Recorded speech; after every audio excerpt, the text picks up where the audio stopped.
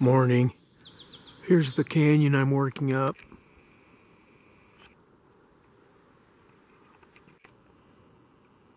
Should take me a couple days to get where I'm going.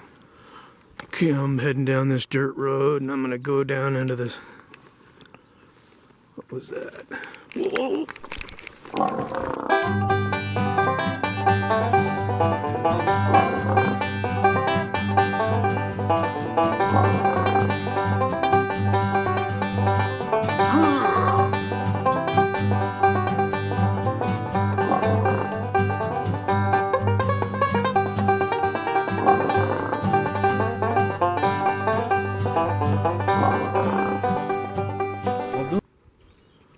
Something's peeled all the bark off that. I think it was that giant moose. Probably getting the felt off his paddle antlers. That was pretty scary. Did kind of a false charge and they just walked down the road. Scared me to pieces. Let's see what else is in this down here. A little nervous here. I'm going to put up the game camera over here. I can imagine how scary it would be to see a giant ape-like squatch. That moose about scared me to death. In Minnesota, there was a guy killed by one of those things when I lived there. Look at those chunks out of that tree. All right.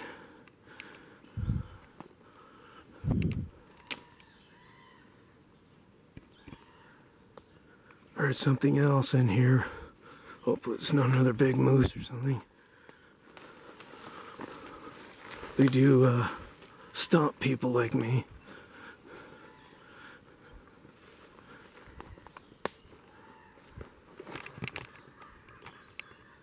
I'm always impressed by these giant leaves.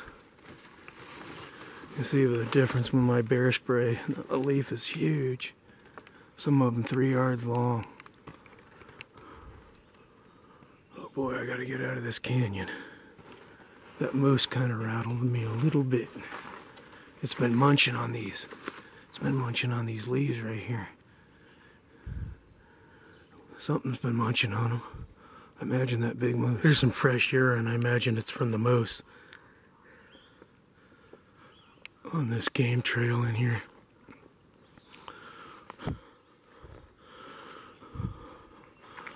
I don't know who would win in a battle about big moose and a squatch, but or a grizzly bear or whatever. I know it wouldn't be me, so I'm getting out of here. That leaf, it's almost as tall as I am. Here's a vertebrae bone. Vertebra. sitting in the woods here. I don't know what species that's from. It's fairly large.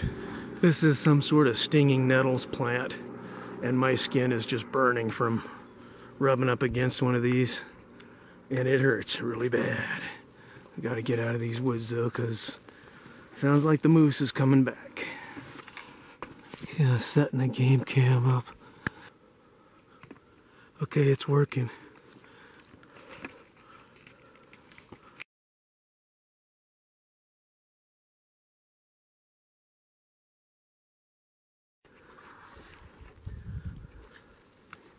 Good night, John boy.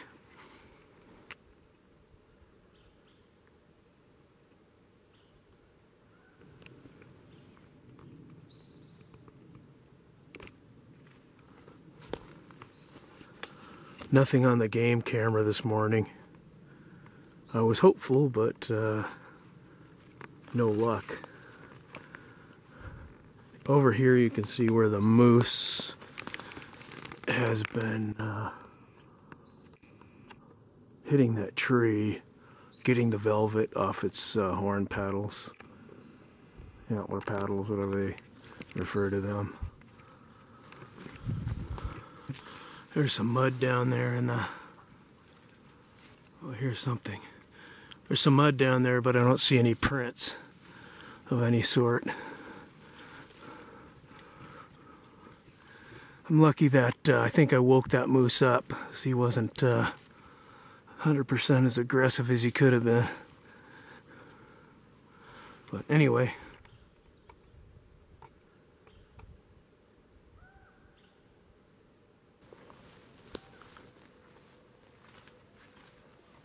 You can see where some animals come through here last night. See the stomped on vegetation. It's wilted and stepped on right here.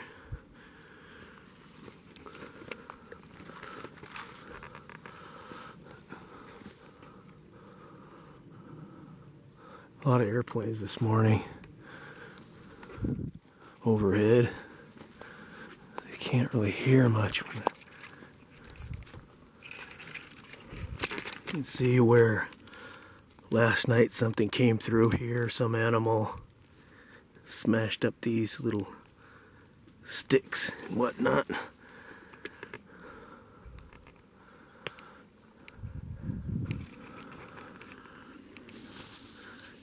Here you can see these, the petals off the pine cones that there's mounds of this stuff in the forest where animals like squirrels and whatnot peel the pine cones to get the nuts out, and they leave these big mounds of debris. It's like something was feeding on these large leaves.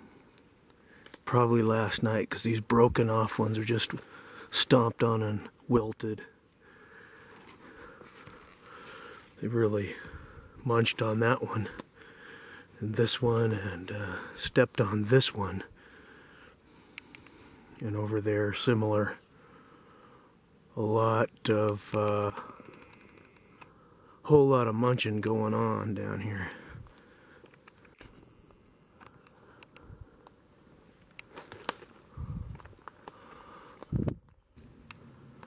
It's a cool morning right now, but during the day in July, it's quite warm, and something has bedded down in this little stream. And judging how it tromped through this large-leafed vegetation, it was something quite large. So there's no footprints of any type. The thing about the moose is it leaves really, it's got really heavy, angular, hard feet that leaves a lot of tracks. No tracks.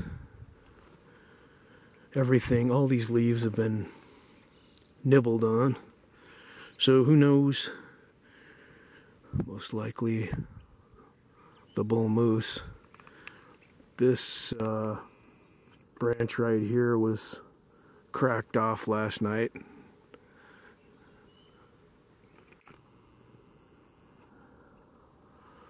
Crossed branches there, which may have no significance whatsoever, but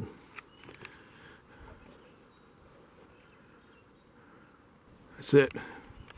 Almost to Camp 1, first night.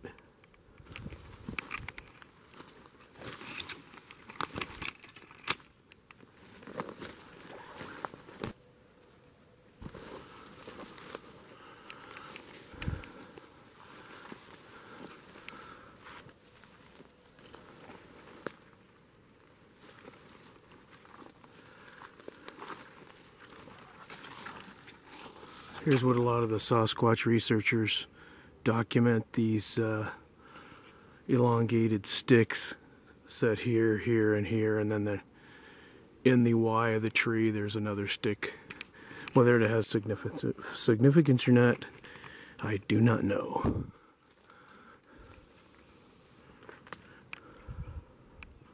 I gotta make it through this thicket. Another down tree split. Significance unknown at this time. Another tree pushed over. Something scurried up there, stepped on the log and broke it in half and went up that direction. Some animal species debarking this log in search of larvae and grubs, which is their grub. Came up across something very interesting down here in this thicket in the deep woods. It's a watering hole. It's summer, so all the creeks are drying up. So other than going down to the larger rivers, this would be where people or animals would go for get their hydration there. Looking for footprints now. Something quite heavy that had toes. Stepped here in the mud. And then there's the heel. Right, let me do this. Here's a heel mark. Here's heavy toes. Right here. I'm thinking fairly medium bear. Or large. It went through this way. Stepped on that log. Smashed it. Here's a dry creek bed. Again, it's getting to be summer and the creek beds, a lot of them creeks are drying up. Here's a medium-sized to small moose. Came through this area. Another pushed over tree, fresh. Some species has uprooted this tree. Something's walked through this grassy, meadowy area here and went on this way. Most of the mud is devoid of tracks. Teepee type structure, as they refer to it in the vernacular of Squatchin. Front paw of a bear right here. Metacarpal phalanges present and claws. Something heavy has stepped on that log and decimated it. The stinging nettles in here are just ripping up my legs, man. Here's a very thick thistle group. This stuff's got some big thorns, but it's edible, the roots and whatnot. The thistles have their fruit, and I'm in the middle of a huckleberry patch. So I will evacuate the area. This is prime bear feeding area here, and there's more berries right there on that tree right there. So I best mosey on down out of the bear country. The Northwest has giant really big dandelions. That's as big as bigger than a grapefruit there.